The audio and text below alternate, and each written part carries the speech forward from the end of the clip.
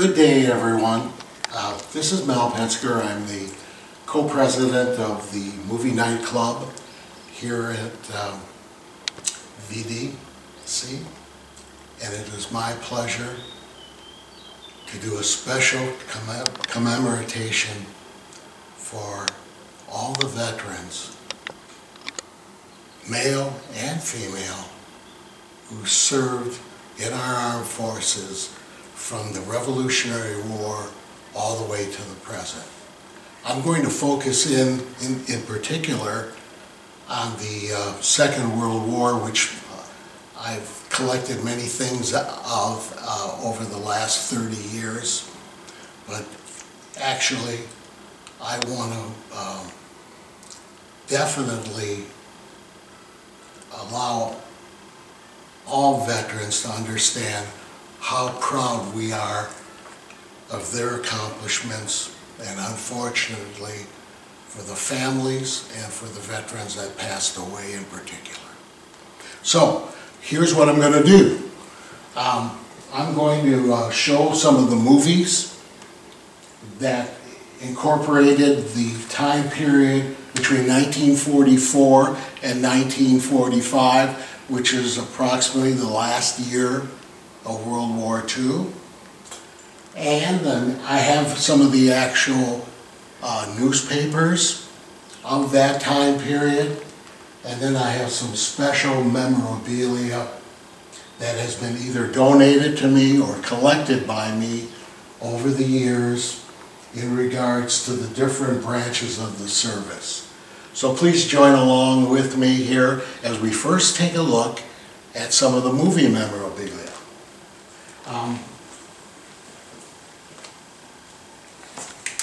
This is a French poster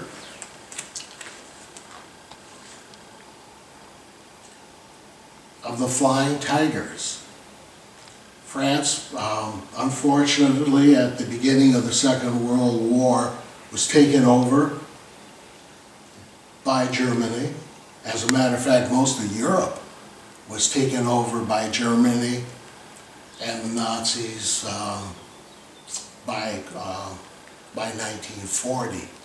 So the areas that they owned in Asia, like French Indochina, which would today be Thailand, were also taken over by the Japanese as a result of their invasion of the Asian mainland.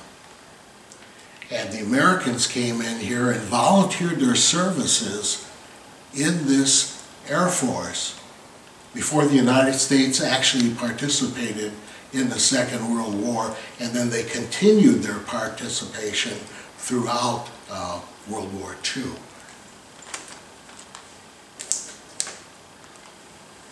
Moving along,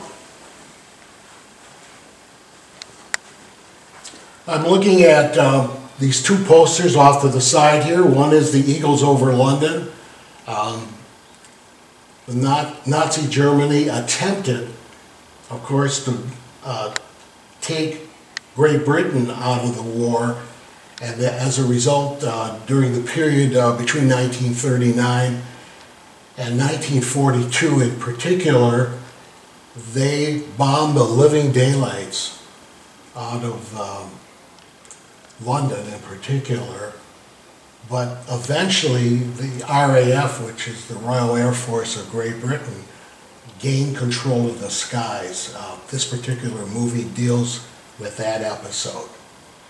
A key event in American history, once the United States gets involved in the Second World War after Pearl Harbor, is the taking of islands that would allow their planes to get as close to Japan as possible. And one of the key places that were taken by the United States Marines in 1944 was the island of Iwo Jima, which will allow, which had an air base on it, and which will allow the American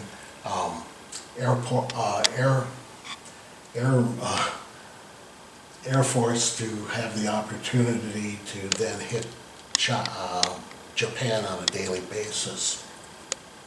The next poster we're going to take a look at is the movie Battleground. And this is the story of the Battle of the Bulge. This is the last major offensive of the Nazis in December 1944 and January 1945. They almost succeeded because we were not prepared for the onslaught, and the weather conditions were so bad that the United States Air Force, which now was controlling the skies by 1944 and 1945, could not force the Nazis from bending the bulge that they created when they hit the American forces here. Incidentally, this event occurred in a place called Bastogne. Bastogne is a small city in Belgium where most of the fighting that occurred basically here. And fortunately, the American troops stationed there were able to hold out until General Patton's troops came up from the south, and the weather then changed, which allowed our airplanes to hit the German forces and push them back into Germany. And that was it. This was the last major battle, I should say, of the Second World War.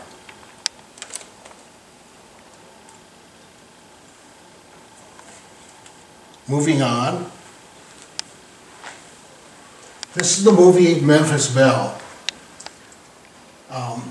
Members of the United States Air Force had a mandatory 25 missions that they had to serve before they were allowed to the option of moving, of not having to go on these bombing missions. The bombing missions that we're looking at here were primarily using large bombers like this is a B-17 or a B-24. The problem with these bombers is they could carry a lot of bombs, but they were too slow. And initially, the death rate was unbelievable. As a matter of fact, percentage-wise, more American members of the United States Air Force lost their lives than any other group within the United States Army. Percentage-wise, 1 out of every 3 Americans who flew over Germany, and they were attempting to hit the Ruhr River Valley of Germany, where most of the German manufacturing was going on, died. 1 out of 3, it's amazing. But as the war progressed into 1945, we basically wiped off the Luftwaffe, which is the German Air Force, and we brought in P-51 fighter planes, which protected the American bombers. This is the story of their 25th flight in this movie. Before, of course, they had the option of not having to fly over the Ruhr Valley, which is located in central Germany, so you had to go through a large part of it to get to the areas that they were going to bomb. And they were very successful in wiping out the manufacturing areas. Not only that, but they also hit areas where Germany was working to develop an atomic bomb. And because of their success, Germany did not succeed, of course, in developing an atomic bomb. Whereas we will see in some of the newspapers I'm going to show you, we did a tremendous amount of work in a very short period of time to develop an atomic bomb which will end the war, of course, in the Pacific. Continuing on, the next movie that I want to take a look at and show you a little bit about is considered one of the 15 greatest movies ever made. This is the story of 3 Americans who fought in the Second World War and then came back to the States and had to go through the experience of bringing their life back to sanity, basically. One was a member of the Army, another of the Air Force, and another was a sailor. What complicates the movie dramatically is that the sailor in this movie, unfortunately, was burned in both arms and had them amputated. And the motion picture company, MGM, which did this movie, didn't know how to handle that situation. And so on all the original movie posters like this one, and all the lobby cards that were made, they don't show his hands. They didn't know how the public would react to the situation. But I have to tell you that if you've never seen this movie, you must make an effort to see that it is so well done, with a tremendous cast. And at one time it was the second largest winner of Academy Awards. Continuing, I mentioned to you that it was necessary for the United States in the Pacific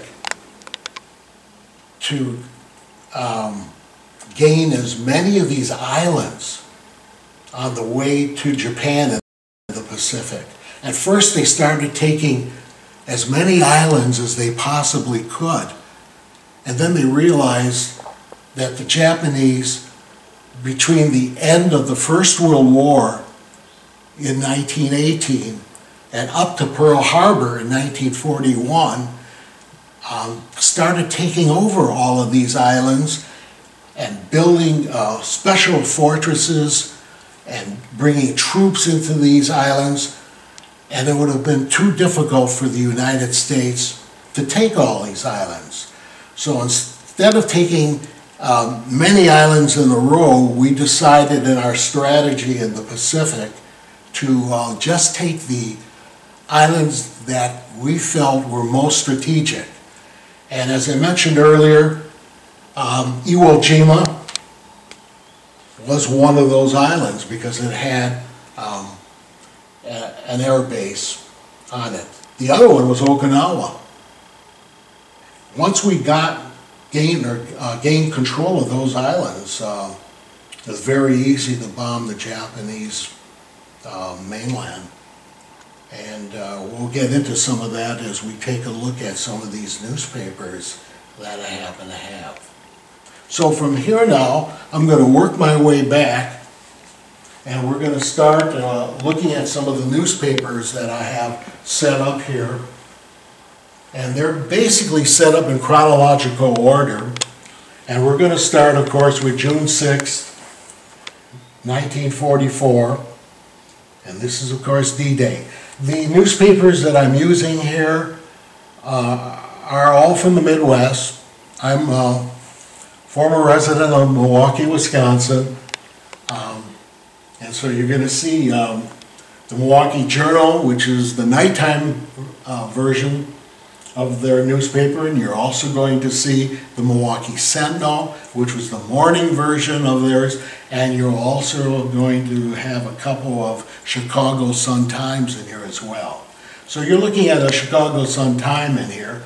The neat thing about these newspapers is not only do they have tremendous headlines to them of significant events in American history during World War II. But I actually have the contents of the entire newspaper. Unfortunately, I can't show them all to you. But there are so many things in here that, as you read through these newspapers, give you some great idea of what life was like during this time period in 1944 and 1945.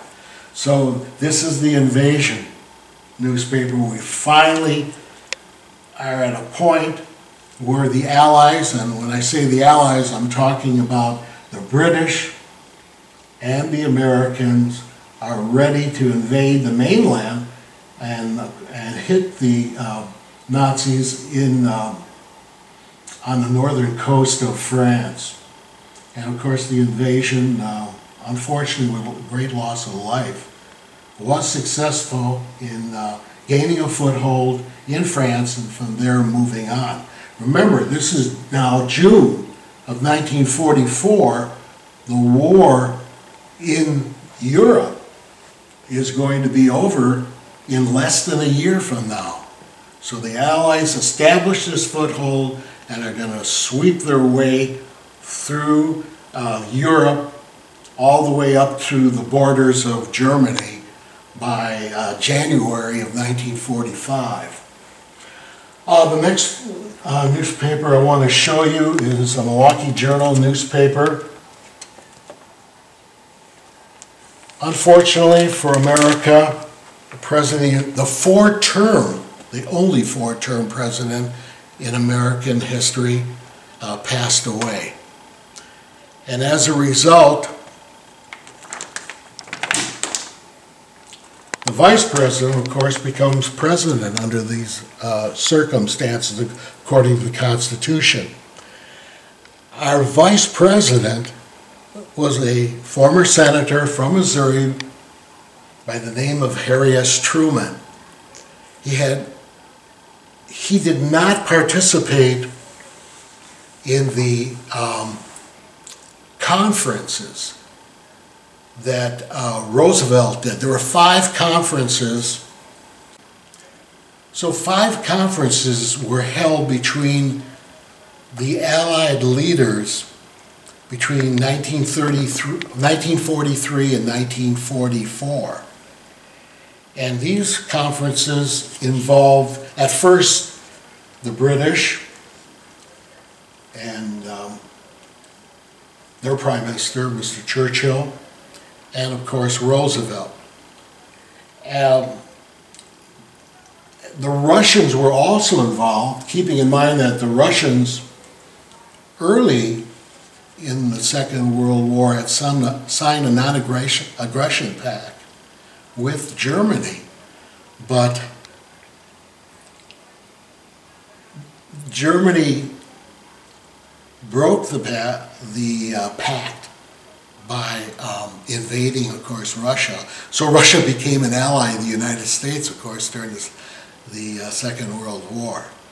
And so Joseph Stalin had representatives at these first 2 conferences, which were the Casablanca Conference and the Quebec Conference in January and August of 1943.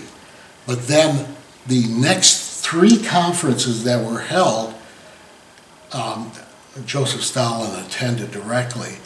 And in these conferences, they decided on how they were going to divide up Europe as a result of winning the Second World War.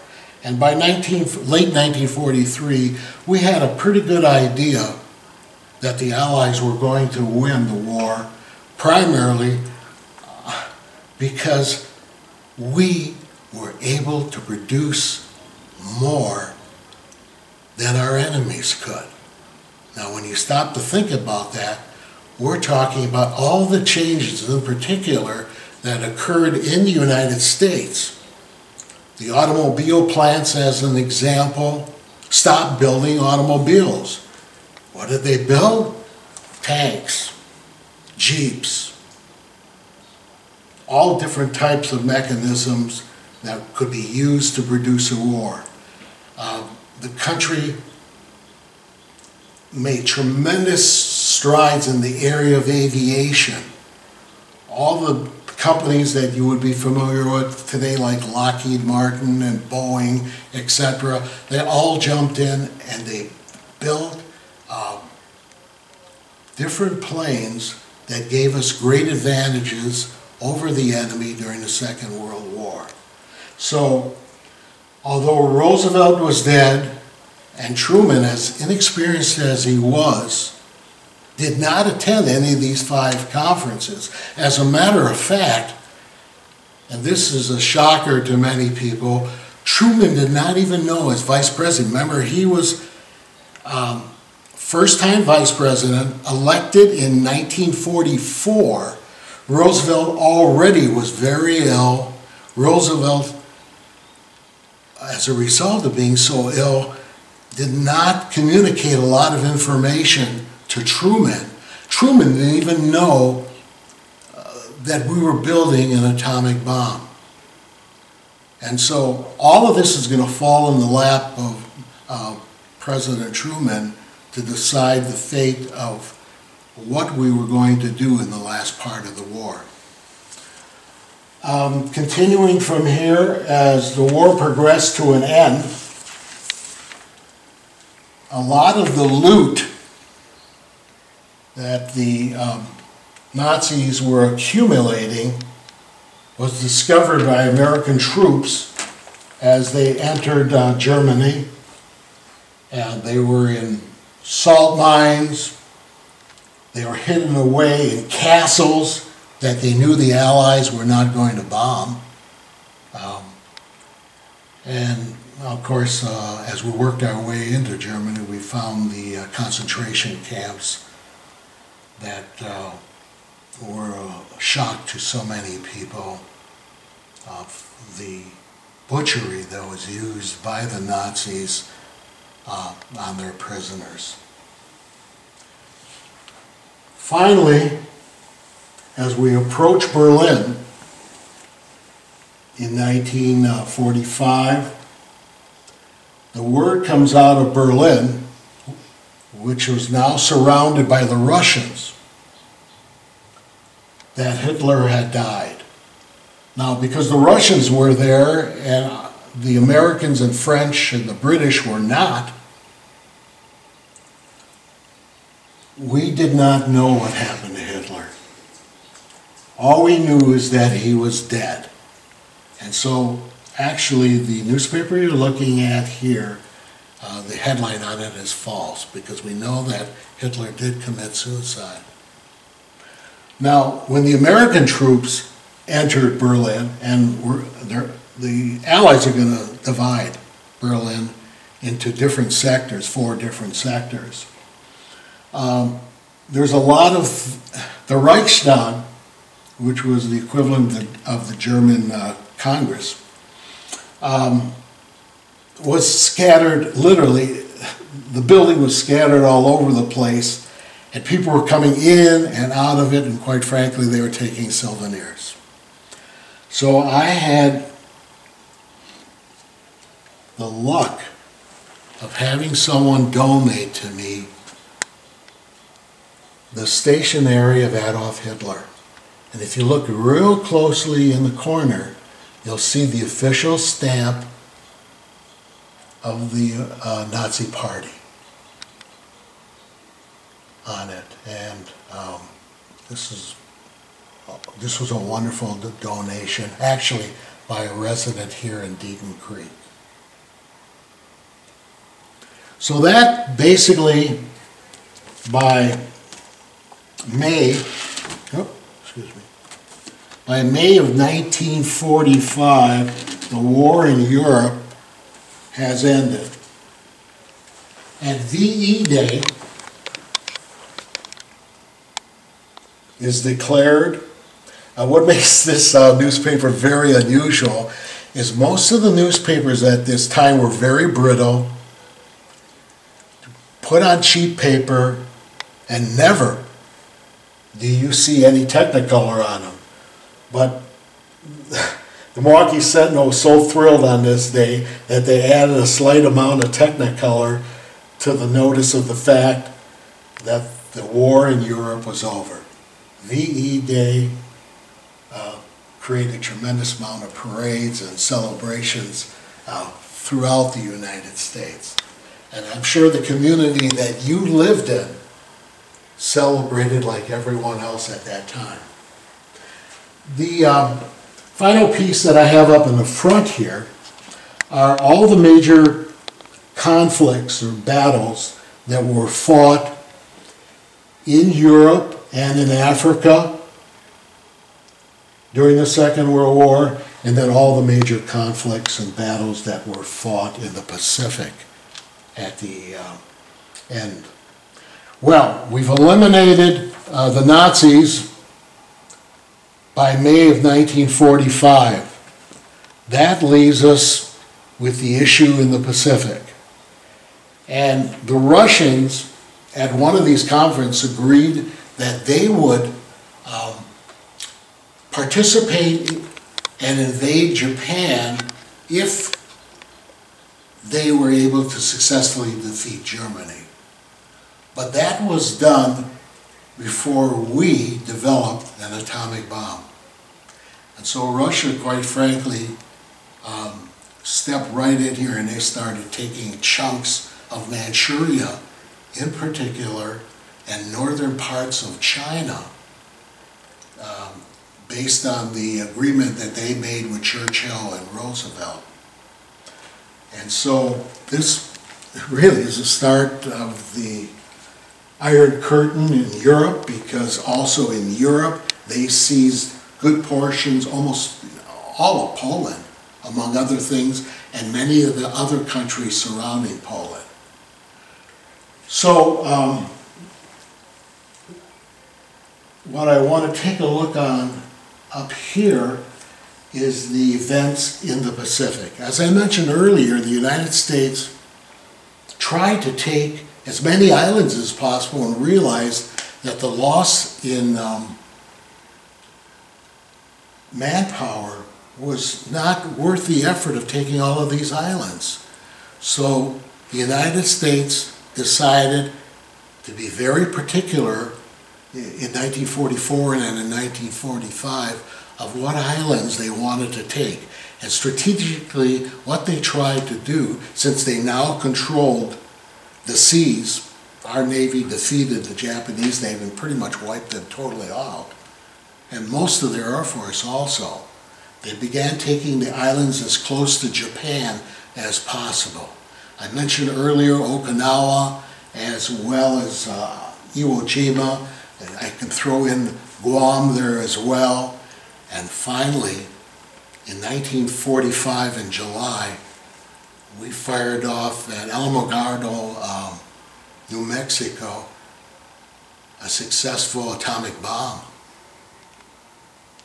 And we then transported that atomic bomb by sea in a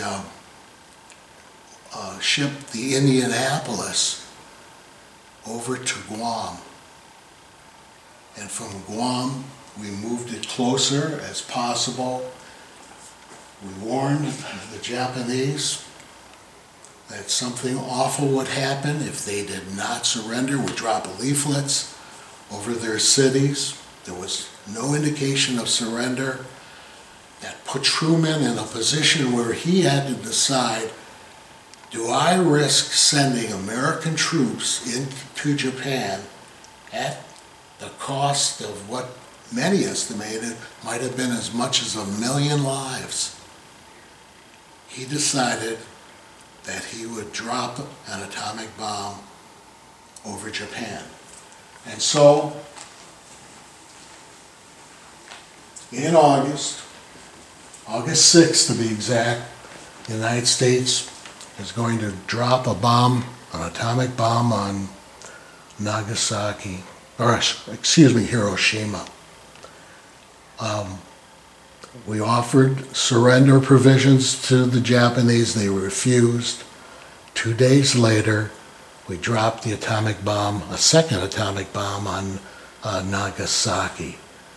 Several days after that, the Japanese sued for peace, and the war ended on the battleship Missouri, in September of 1945. Here's the newspapers commemorating the event of the end of rationing.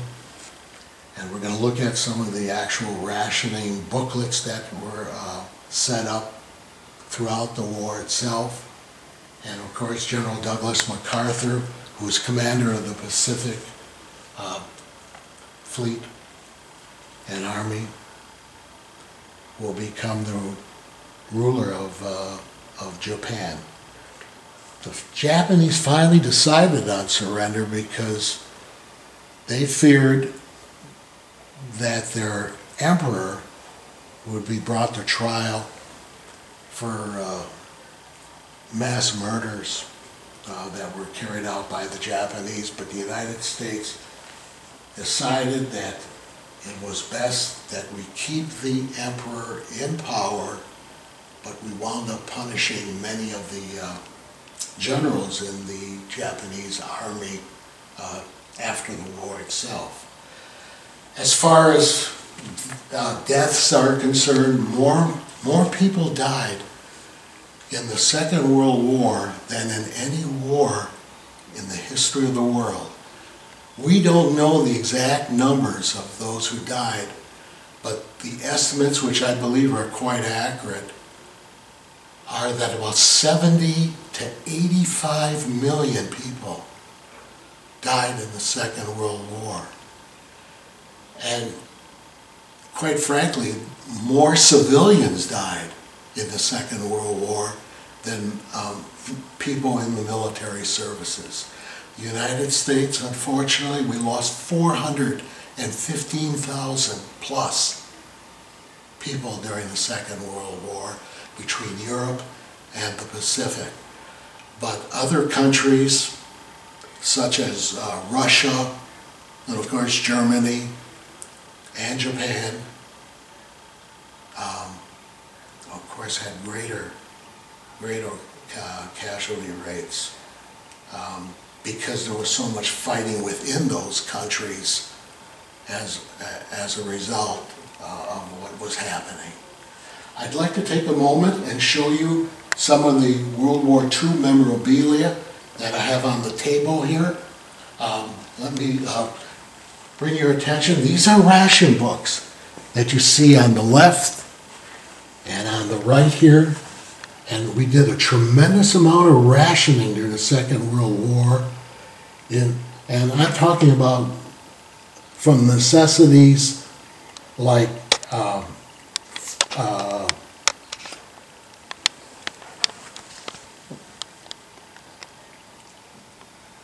different things like gasoline, as an example, fruits and vegetables, meats. The gasoline probably was the best example because the General Motors and the Chryslers and the Fords, they converted all their assembly lines to build tanks and Jeeps and any other type of vehicle that would be a necessity to fighting the war. So it is rare, I might add, that for you to find a common vehicle that was built in 1942, 1943, 1944. Near the end of 45, they started building vehicles again, but there's just none that were built during that particular time period. And of course, people spent more time at home. They set up victory gardens in their neighborhoods if they didn't have the room to build them, like in a city like New York. They would build them on the rooftops of the buildings that they were living in. Of course, those people who lived in smaller communities could build a victory garden and provide all the fruits and vegetables possibly that they needed because they were in such scarcity during this time period. It was an amazing time in American history, and Americans stepped up and they came through. But at what kind of a price did they pay for what happened during that time period, as well as all of our allies? May we never have to go through anything like this ever again. So, thank you so much for listening to my presentation. Again, we are so pleased. I am so pleased in honoring our veterans from all the wars in America. And God bless America, and God bless these men and women who helped protect our democracy. As you look at these are insignias, incidentally, of different members of the Air Force, United States Air Force. This is not a real helmet, this is a parade helmet. This is an actual bugle that dates back to, I'm not sure when, it's definitely the 1940s. If you've had a chance to take a look at the uniform that I have over on the side here, and I hope you enjoyed what I've shared with you. Thank you so much for your attention.